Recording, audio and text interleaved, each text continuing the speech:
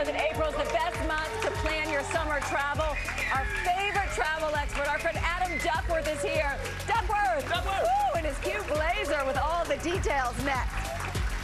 Welcome back to Access Daily, guys. Summer is just around the corner. It's never too early to start your travel plans. Never too early. Joining us now is the president and founder of Travelmation, Adam Duckworth. Hey! Hi, Adam. I'm thrilled to be back.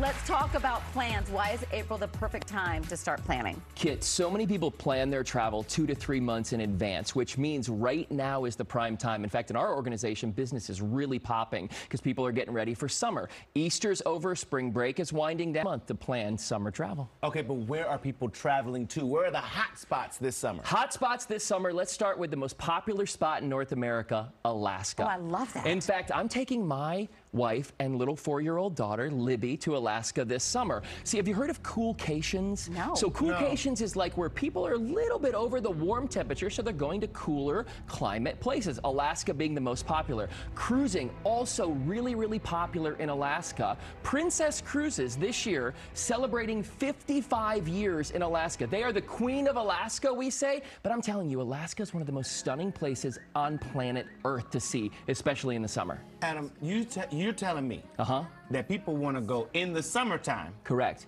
On a cruise. Correct. To Alaska. Let me tell you something. Season, Scott, is May to basically September. So imagine sitting on your balcony, passing a glacier, having a cup of coffee, stopping in multiple ports along Alaska. I've done it now 3 times. It's the most wonderful thing I've ever done in the summertime. I've done it, and we also went dog sledding. I saw grizzlies.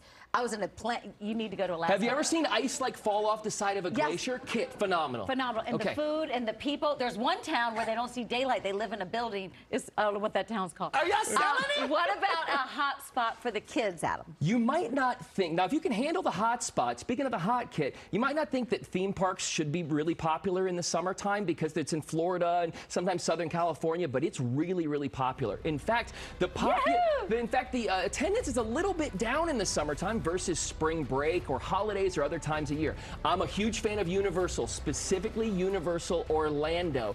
DreamWorks Land opens this summer in Florida. Cannot wait. If you can brave the heat, this is the place. But you know where our eye is on the prize for? What's that? Next year. Next year. When Universal Epic Universe opens. I know you all were just there, weren't you? It is the greatest park. First of all, it is so clean and so beautiful, and all of their attractions are just kicked up a notch, I feel like. They are, and so we're looking to next summer when Universal Epic Universe opens. You're taking a look at some of the renderings right now. All the rage in the theme park space is leading to next summer at Universal Epic Universe. Scott and I were on Harry Potter, and tell me what happened. I lost my weave, you know, it literally came out. And it flew out. Scott and I were on that little motorcycle. I was trying to catch Hagrid's in the We were on Hagrid's. Oh my goodness. And she almost looked Hagrid when we got off of it. I lost my weave.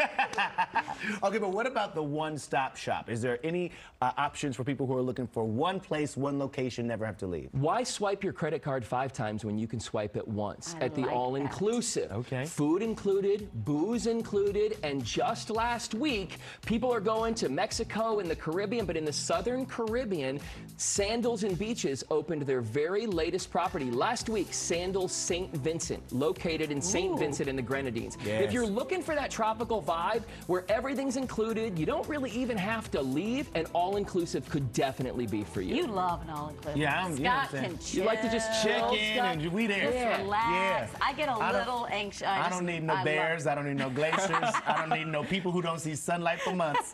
I need this right there. All right, what about gig tripping? One of the big travel trends happening right now is gig tripping. Okay, gig tripping is where you will travel and make a vacation or a trip around a gig. So right now, Taylor Swift is kind of bringing this back in Europe as her tour starts there next month. People are planning week-long trips, 2-week-long trips. They're going to 1 show, 2 shows in Europe, and they're going surrounding a gig. Of course, this has been around for a long time, but with Taylor and the Eras Tour, This is coming back in a massive way. We have more people doing this than ever before. I hadn't heard of this really before, Taylor, and I have so many friends that couldn't get tickets for their kids that are now going abroad to go see her in Poland or wherever they're going. And some of them are making multiple stops. They're making lifetime vacations based on this trip, I had a gig couple tripping. friends who did the Stockholm was the first stop for Beyonce's tour. Yes. And they went there because it was the easiest place to get tickets. To get the tickets. That's it. It's a big travel trend. Let's talk about saving some money. Okay. What are the best tips for saving? Everybody wants to save some money, right? moolah. Everybody wants to pick up a little moolah. Number one, use a travel advisor.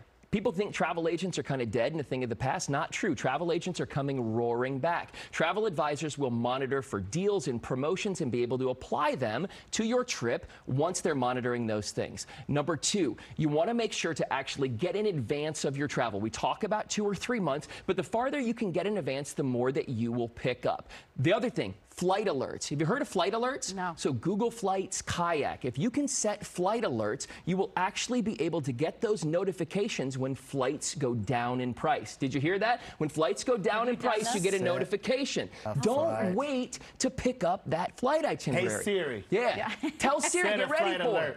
Lastly, for Rome. don't miss August. A lot of times people think that August, summer's over, you're wrapping up travel. However, August can be a really popular time to travel. Prices go down, kids go back to school, and you know what I said? Maybe after week 1, maybe week 2, you pull the kids out of school and go on a trip because the prices are down. I know I like Jim. Adam has done it again. Done it again. For more travel tips, check out the Travelmation website. Adam, you're the man. Thank you. We'll be right back. Always.